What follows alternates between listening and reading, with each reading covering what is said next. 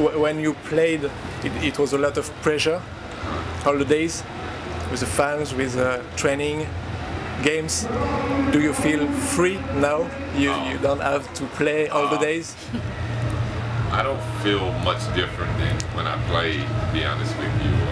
I think once you're in the game for so long, you find a comfort zone and you feel good about what you're doing through your work ethics, and things just kind of fall in place for you. Today, obviously, not playing, don't have to prepare and do all the things that professional athletes have to do. So it is a lot less pressure when you're not playing.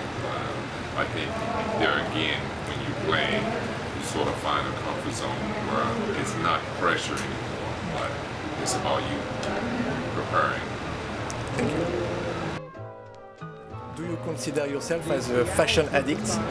Because you're in Paris, you have a lot of choice if you want. Do you take time to buy your clothes?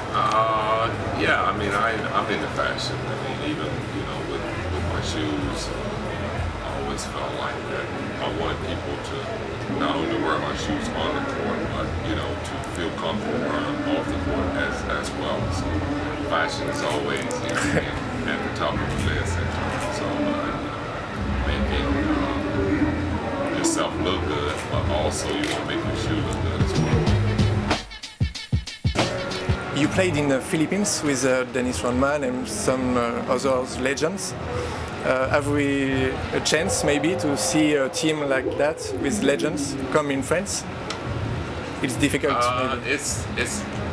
It's something that, you know, that could happen, but I don't really see it happening with a lot of legends, because, you know, once we leave the game, we can no longer compete at a high level, and it wouldn't be as entertaining for the fans. But an opportunity for them to see the legends would be great. So, you know, it's something that could happen, but most of the time you have to bring in other players who can kind of carry the load.